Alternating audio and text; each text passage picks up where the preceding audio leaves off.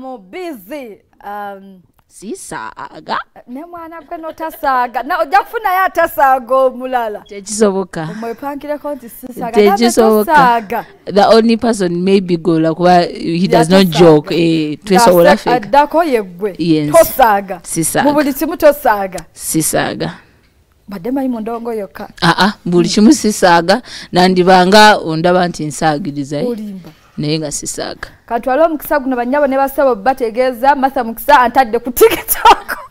Welcome Florence Nampijja ku TikTok. Nega zigenda kuteeka ebiki. Byonna byo mumusuubiramu bambi mubimusabe ku TikTok akozesa Flora.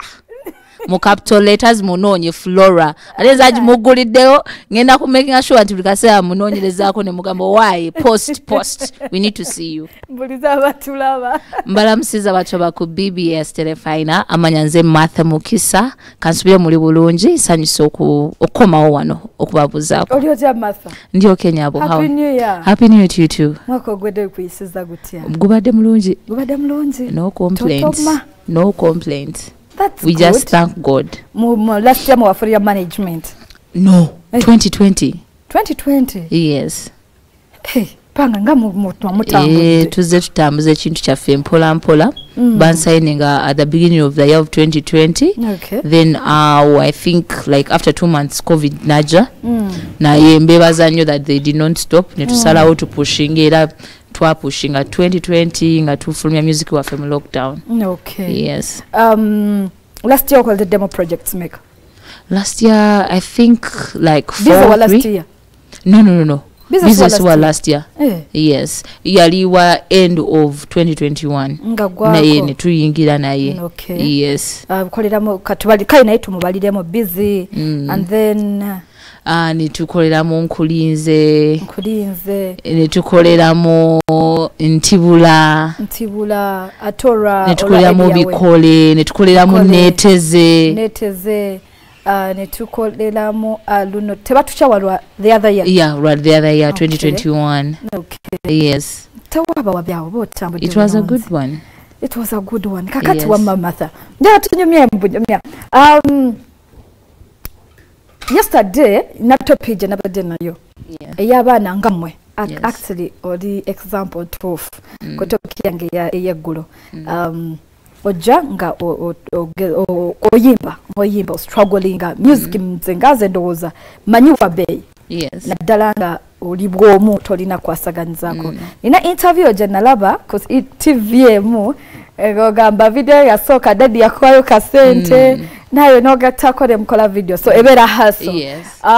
Nawe kati nga bwe watuuka ekiseera nofuna management nekukolera nekola nene mutuuka wakati awo ne mulemwa okukwatagana nosalawo okugenda ne management nesigala naye nga gwagenze tonatuuka kiseera kigamba nti kati endongo osobola ogyekolera biit olina management biit tokola ki togirina.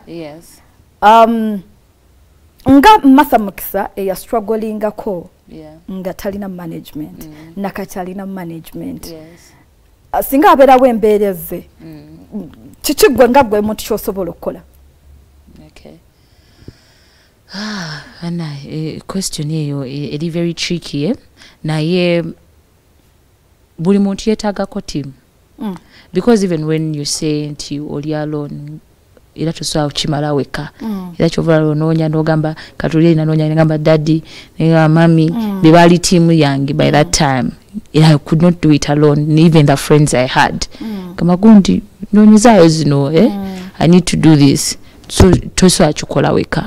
So when you get a team, first of all, right now, I have friends, I have bosses, I have partners, I have creators. Kuba music ono gwe muwulira era simu creating azeka. These people choose. Sometimes they choose for me the music. Sometimes they even hear vibe. Bagamba kino kiyinza okubeera kyakabi. They choose for me the directors. They give me ideas on my social medias. Hey, maybe so when you leave your team, kitegeeza kati nabiri byonna biba bikoze ki biweddewo Or now you're starting from scratch. Your strategy right now in the Wendy as a whole matter, but there are strategies that are behind me. Walo wano a promoter, walo wano buongo, wano wabela wani, then wabela wanangechi edobozi. So you cannot be all that in one mind. Okay. So obero or losing that. But I feel like what to funyo obuzibwe because we are human. And so blokera kumacha and then I'm angry or maybe someone did something wrong. But we can always, as human beings, we can always sit down. Okay, fine. Gundo na inechizibu, Martha inechizibu wechti. She's short-tempered, or maybe she's lazy. How can we take that away? Or maybe my team, badi mno buzibu webuti. Echo tuchijo tutia. Netufuna ways of okulaba anti tusigala wamu. Because the moment you work together 1 year, 2 years, 3 years, like the way I am, I feel like there is a connection. You cannot just tell me like in one day just because someone maybe did something or maybe because of money. In one day that connection kasolo kugenda. At least you sit down obagamba I feel nyigirizibwa wano. We move forward. Awo nyini musonga yo kunyigirizibwa tuuli ati ba manager bitu kambyo kusasula ensimbi oluganda luyitirira. Lwa kuba bakola buli kimu afuna oluyimba nanonya producer agenda dukola obulungi nanonya video director omulungi yetutuka mu promotion nagwe eddalu kati alowooza nti bye tuwulira alowooza nti tolina kufuna 10 kuteekako mu nsawo. Yes, bituufu.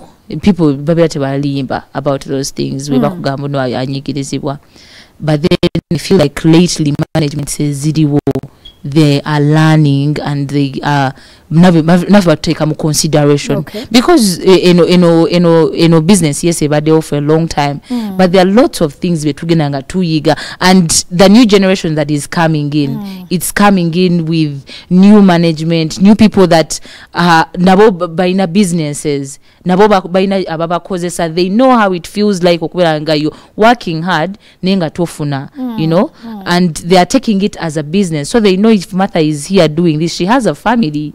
She has where she comes from, she knows why she's here. Nange wenzija nsigala ku business era bayimbi banange we need to stay on business wobero ndabo okulagana nabi balaga nti you're serious you know your planning ate naye wembaga mina plans zamwe now ate tobera nyo so greedy because you know you have a hit song you know ata baba kibaddemu ebange dene ngaba Eddie Kenzo bo bagambe chi but for you we come with one hit song and you feel like oh my god I've made it nchukubye busy bampiseri nagenzeri nenga wano tuchali mukusajjuka musajjula obalugano kusagula tuli mukusagula so let us tutunulire ekinene ekiri maaso instead of looking wano. Yes. Kale, Martha, I know Olimbo Lupia, ole tugenda kweranga to premiering officially. Balita Vibe yo bireketo nyumizanze nyumire chiwato change nchinyenya sentezo na zino zenni na zange nyumire chiwato change nchinyenya. Awo wenyini tugenda kufuna balita vibe yo atugenda kweranga tulufuna naye abazadde angononye somero etuufu